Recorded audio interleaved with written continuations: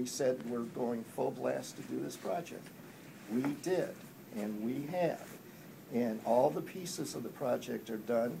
Most of them, including the 2-lane truck road and the ramp that we built, SO2, that dead ends, can't be used until MDOT does their work or gives me a permit to finish the work I have to do on 4th Street. So from our perspective, I don't want to talk about the legal issues, but from our perspective, the reporting on the facility and what DIBC has constructed has been incorrect and should be amended so you can get a good look at it yourself and determine, based on the aerial photographs and the plans from MDOT, whether we've done it or we haven't done it.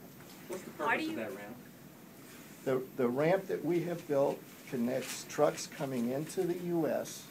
to the freeway system.